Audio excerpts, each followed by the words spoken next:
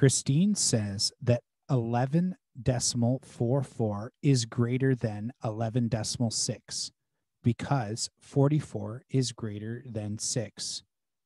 Do you agree or disagree? Explain your thinking. Well, if you said agree or disagree, let's check your answer. The first thing I'm thinking of doing is lining up these numbers into columns. We have the two numbers we are comparing are 11 and 44 hundredths and 11 and 6 tenths. So what I'm going to do is I'm going to start with my tens. In the first number Christine is comparing, she has 110. In the second number she's comparing, she has 110. In the first number she is comparing, she has also 1. And in the second number she's comparing, she has 1. Drop the decimal.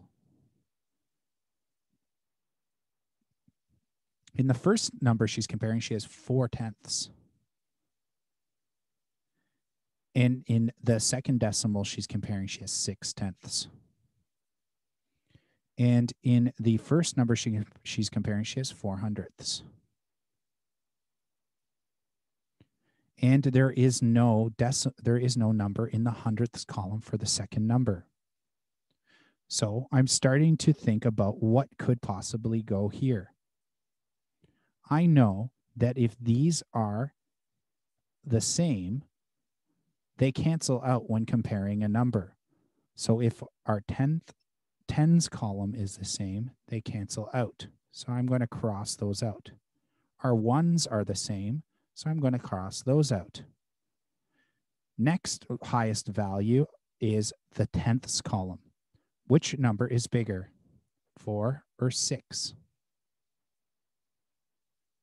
So if you said 6, 6 tenths is bigger. Remember, 6 tenths is larger than 1/2.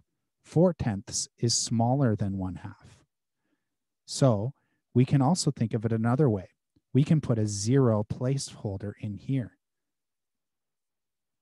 If you disagreed with Christine, that is the correct that is the correct answer.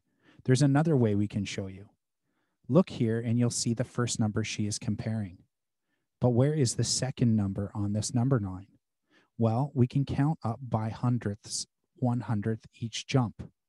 So we have 11 and 45 hundredths, 11 46 hundredths, 11 47 hundredths, and so on. Notice if we keep counting on, we're eventually going to hit 11 and 59 hundredths. So what would be the next number after 11 and 59 hundredths?